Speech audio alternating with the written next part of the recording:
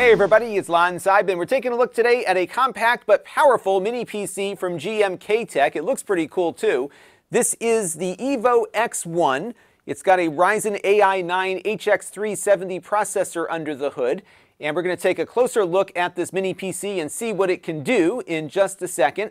But I do want to let you know, in the interest of full disclosure, that this came in free of charge from GMKTec. However, they did not review or approve what you're about to see before it was uploaded. All opinions are my own, and no other compensation was received. So let's get into it now and see what this mini PC is all about. Now, the price point on this mini PC is a bit on the higher end, $892 at the time I'm shooting this video. Higher-end mini PCs like this do command higher prices versus the lower-powered devices we typically look at. So just prepare yourself for a little bit of sticker shock when you're looking at the higher end of the mini PC market. This has that Ryzen AI 9 HX370 processor. It has 32 gigabytes of RAM. Unlike other mini PCs, you can't upgrade the RAM on this one. This is an AMD requirement for this chipset. So some of the other brands out there with these same processors have this same issue. It is DDR5X, LPDDR5X to be exact, 7500 megahertz RAM, so very fast memory, but it can't be upgraded later. So pick the model that has the RAM configuration you're looking for. This one again's got 32. They do have a 64 gigabyte version. You can update the storage on this though, so it does have two NVMe slots, both of them PCI Express 4. This one has a 1 terabyte drive already inserted, but you can add a second one and dual boot Linux or whatever else you want to do with it for a maximum of 8 terabytes total across two 4 terabyte drives. That's what it supports, at least at the moment. As far as ports are concerned, you do get a good number of them. Notable is this one here in the front. This is an Oculink port. We've talked a lot about Oculink on the channel recently, mostly centered around external GPUs. In fact, we tested a GMKTec external GPU with this computer on a prior video. What's nice about Oculink is that you can get a little breakout board and plug in just about any desktop card into the mini PC. Oculink goes right to the bus, so there's no Thunderbolt or any other kind of protocol in the way. It is a very interesting way to get expansion to a mini PC that doesn't have a lot of room for it. And again, I've done videos about some of the things you can do with that port. Additionally, you have a USB 4 port here. This is a 40 gigabit per second port. This is compatible with Thunderbolt 3, so you can use Thunderbolt GPUs on this as well. In fact, in that video, we ran both a Thunderbolt GPU and an Oculink GPU at the same time, so you can do a lot with that port here. This will also work for video output, but you've got more video outputs in the back. Here you've got two 10 gigabit per second USB-A ports, and then on the back, you've got another two USB-A port configuration, also at 10 gigabits. You have HDMI out, DisplayPort out here, so you can get a total of 3 displays. You also have dual 2.5 gigabit Ethernet. Like other mini PCs, these are running with Intel controllers. You have your power port here for the included power supply. It is a rather large one here, so it's not built in. And this is running at what looks like about 120 watts. So you do have plenty of power budget here to power the processor and all the things that it can do. And here you've got a Kensington lock slot. You can slide the central section out of the metal casing here to upgrade the hard drives on the top. You can get at the screws here on the bottom. The fan on this is quite noisy, which we'll talk about a little bit later, but I do like the way it looks, and you've got some RGB lighting that will poke through as well. So why don't we boot it up now and see how it performs. All right, so we are now booted up and operating. This is running with an activated version of Windows 11 Pro. GMKTec does include Windows 11 Pro licenses on most of their mini PCs, and we will test out Linux in a little bit. It might be hard to see, but you do get some RGB lighting that will poke through the case here. It is very, very subtle. I would imagine in a darker room it might be a little more pronounced, but it does have some RGB lighting even though it's not all that visible. You can't control the lighting either. One thing to note as the computer's sitting here at idle is that it doesn't consume all that much power at idle. 8.4 watts is what I was measuring out of this just a few minutes ago sitting on the Windows desktop. We'll get a look at the power consumption when it's under load in a little bit. It is not a quiet PC though. Even idling here, I'm hearing the fan running. It's not very loud right now, but I do hear the whir. if you do anything that puts this computer under load, that fan kicks up and is quite noisy. And that's one of the challenges when you fit this much stuff running with this level of performance in a small form factor. So you will hear that fan, you'll feel the air coming out of this thing. It is very aggressive on cooling. And if you don't like noisy PCs, this one is probably not going to be for you. A little bit earlier, I did run a speed test on the Ethernet. I was seeing this out of both of them. So we're getting the kinds of speeds that you should expect out of a 2.5 gigabit Ethernet adapter. Like many other mini PCs, though, this does struggle with Wi-Fi performance. It does have Wi-Fi 6 on board. Most of my Wi-Fi 6 devices sitting here on the desk get about 700 megabits per second down and up. And here you can see the Wi-Fi is struggling. So Wi-Fi is not strong on this. It's not strong on many of these mini PCs we look at. So if you are looking for the best throughput, I would suggest connecting it up to Ethernet. So let's take a look at some basic web browsing next. We'll go over to the nasa.gov homepage and see how fast everything springs to life here.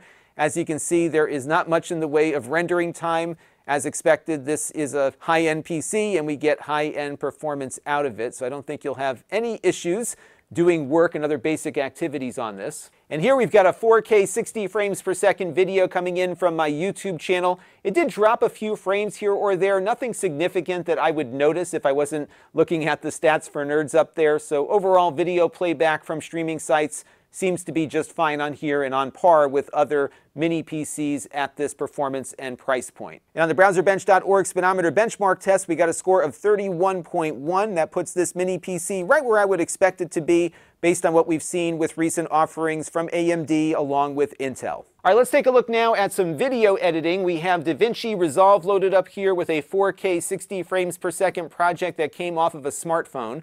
And what I'll do first is just drop in a pretty simple transition here. Maybe we'll do our usual cross dissolve and see how that renders in.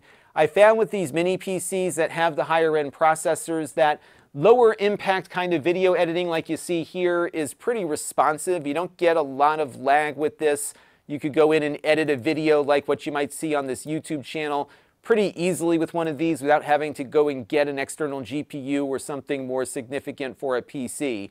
But when you start doing some crazier stuff here, like doing these sorts of effects and whatever, this is where you might see some lag come into play. So for example, I just hit the space bar and we're waiting for it to catch up and render. So it'll play, it'll give you the ability to edit everything, but advanced video editors will need something a little more powerful. Now, since they are billing this as an AI chip, why don't we run a little local AI and see how it performs. This is Ollama. We're running with the DeepSeek 8 billion parameter model, and I will have it give us a story about a powerful mini PC with a loud fan. And let's see what it comes up with here. It will chew on this for a little bit because we don't have a GPU to power things. But as you can see here, it's able to crank out some text relatively quickly. It's a little faster when you have an external GPU attached, but if you had some light work to do with a local language model, I think you could get away with that here. Note that it's not making use of the GPU or NPU on the processor, at least running Ollama here with that model. This is all on the CPU right now. But all in, not bad, and it's kind of fun to play with. So let's take a look at some gaming now. This is Cyberpunk 2077. We're running this at the lowest settings at 1080p, and as you can see here, we are just under 55 frames per second, at least in the bar scene here, which isn't bad considering that we are not running with a discrete GPU. This is all on board the AMD processor's APU, if they still call it that. And once the camera here goes outside, you'll see that frame rate increasing as some of the graphical complexity declines here. So all in, this is pretty good for gaming, especially if you're looking to play some more recent games without having to go out and get yourself a GPU and everything. So I'm pretty impressed with what I'm seeing here out of Cyberpunk. We are running on a 30 frames per second capture right now, which is why you might see some screen tearing. But overall, I am pleased with what I'm seeing here graphically out of this machine. Let's take a look at something else. So here I've got No Man's Sky running at 1080p at the lowest settings, and we're able to maintain 60 frames per second most of the time. I will see a couple of hits here or there where we'll go down into the mid-50s, but by and large, it is maintaining 60 on the surface of the planet here, and typically this is where No Man's Sky drops off when you're on the planet. So all in, a very playable experience, a little better than I expected. And this is a real testament to how far the graphics hardware is going on these CPUs. This is really great performance here, and I think you can get a lot of decent casual gaming done on this device. And on the 3D Mark Timespy Benchmark test, we got a score of 4,022. On this test, this AMD processor comes close to what we were seeing out of an RTX 3050 from just a year or two ago. So very good graphical performance here. You can see also how strong the CPU performance is on that test. And of course, the games seem to be running pretty nicely on here too. This is also great for emulation. So you should be able to run most of the gaming consoles of the last couple of decades here without issue. So a very nice little powerhouse here. And on the 3D Mark stress test, we got a passing grade of 99.1%. That means that under heavy sustained load, this is not significantly thermal throttling, so performance should be very consistent. The fan, though, will be making a lot of noise, as I mentioned, so just be prepared for fan noise. It will be cranking up the minute that computer is placed under load. Power consumption under load came in at just over 100 watts on that 120 watt power supply. All right, one last thing to take a look at here, and that is its Linux support. We've got the latest version of Ubuntu up here. All looks to be functioning as expected. We've got video, we've got audio, the Wi-Fi and the Bluetooth all seem to be detected properly. Performance also looks pretty good on here too. So we've got LibreOffice loading up here to get some work done. Firefox is in the process of loading up as well. I'm running this off of a solid state drive, so it might be a little sluggish here, but all in, a pretty good Linux experience. And because you've got that extra NVMe slot on here, you could have Windows on one disk and Linux on the other to get the best of both worlds here. But all in, a very good experience here, whether you're in Windows or on the Linux side. So all in, I like what I see here. It is performing exceptionally well. It is a bit pricey, but that's what we're seeing out of this current batch of AMD mini PCs. I also like the compact case. However, I think this compact case is why the fan is so noisy. So this could have been a little larger and a little quieter, but if you are looking for something that is small and mighty, I think this one will fit the bill, and you get the Oculink expansion on this too. That'll do it for this one. Until next time, this is Lon.TV. Thanks for watching.